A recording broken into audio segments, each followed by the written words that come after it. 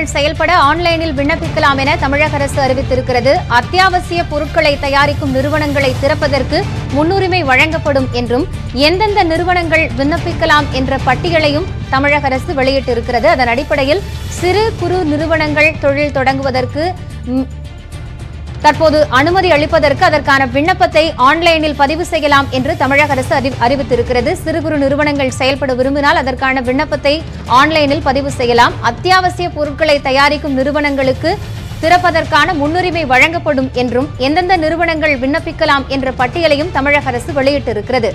அதன் அடிப்படையில் சிறு குறு நிறுவனங்கள் செயல்பட விரும்பினால் ஆன்லைனில் அதற்கான விண்ணப்பம் பதிவு செய்யலாம் என்றும் எந்தெந்த நிறுவனங்கள் விண்ணப்பிக்கலாம் என்ற பட்டியலையும் தமிழக அரசு வெளியிட்டிருக்கிறது. அந்த பட்டியலில் இடம்பெற்றிருக்கக்கூடிய நிறுவனங்கள் திறப்பதற்கான அனுமதி கோரி விண்ணப்பிக்கலாம் என்று தமிழக அரசு அறிவிப்பு வெளியிட்டிருக்கிறது.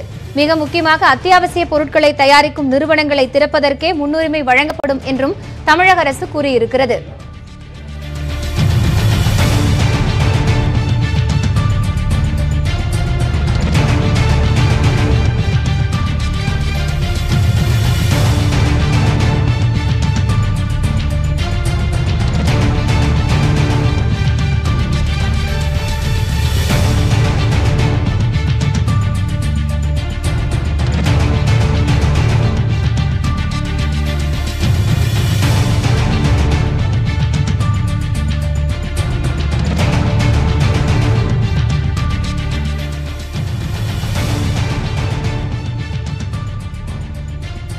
சிறு குறு நிறுவனங்கள் செயல்பட ஆன்லைனில் விண்ணப்பிக்கலாம் என தமிழக அரசு அறிவிப்பு வெளியிட்டிருக்கிறது. விவரங்களை வழங்குவதற்காக செய்தியாளர் அபினேஷ் இணைகிறார். அவரோடு பேசலாம். அபினேஷ், தற்பொழுது இது குறித்த தகவல்கள் என தமிழக அரசு வெளியிட்டிருக்கக்கூடிய அறிவிப்பினுடைய முக்கியத்துவம்? காயத்ரி, இன்று காலை தமிழக முதலமைச்சர் எடப்பாடி கே பழனிசாமி அவர்கள் தன்னுடைய கிரீன்வே சாலை இல்லத்தில் இந்த MSME அதாவது சிறு குறு நடுத்தர தொழில் நிறுவனங்களை மே 3ஆம் தேதிக்கு பிறகு தமிழகத்தில் தொடங்குவதற்கு அனுமதிக்கலாமா என்பது குறித்து இன்றைக்கு முக்கியமான ஒரு ஆலோசனை கூட்டத்தை அவர் ஏற்பாடு செய்தார். அதில் தலைமைச் செயலாளர், தொழில்துறை செயலாளர் உள்ளிட்ட அதிகாரிகள் கலந்து கொண்டாங்க. இந்த நடுத்தர தொழிலை பொறுத்தவரை இந்த ஊரடங்கு காலங்களில மிக கடுமையாக பாதிக்கப்பட்டிருக்கிறது.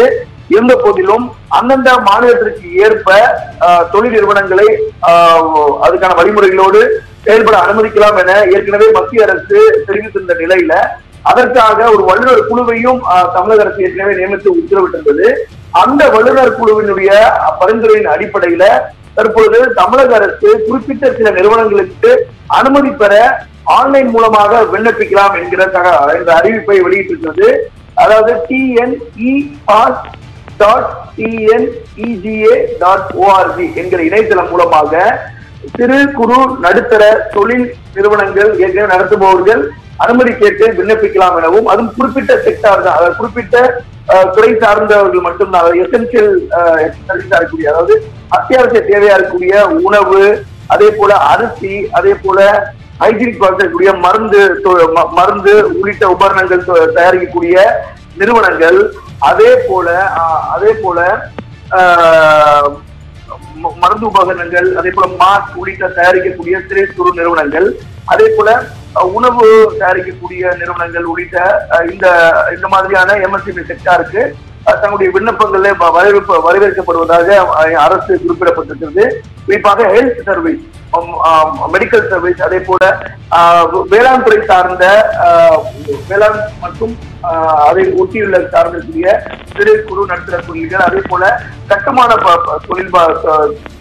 துறை தொடர்பான அவர்களும் அனுமதி பெறலாம். நன்றி அபினேஷ், இது குறித்த தற்போதைய தகவல்களை விரிவாக வழங்கியமைக்காக.